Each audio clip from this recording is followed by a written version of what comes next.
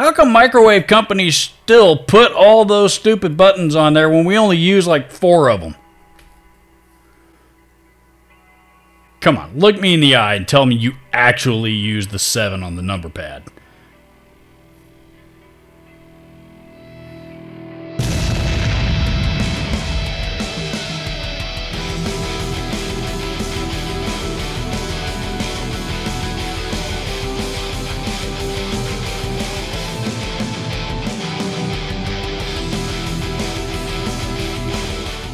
So what Lee Jackson amp am I referring to in the title of this video? Well, specifically we are talking about this guy. This is the Crate GT100H Stealth from the early 90s, I believe.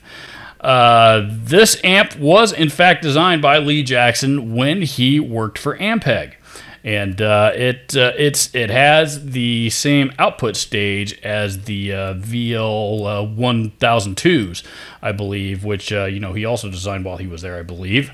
So they're all made in the same factory, all owned by St. Louis Music, etc., etc. So they made the decision to just go ahead and include that same output stage here in the Crate Stealth. These are really, really hard to find, and this one popped up.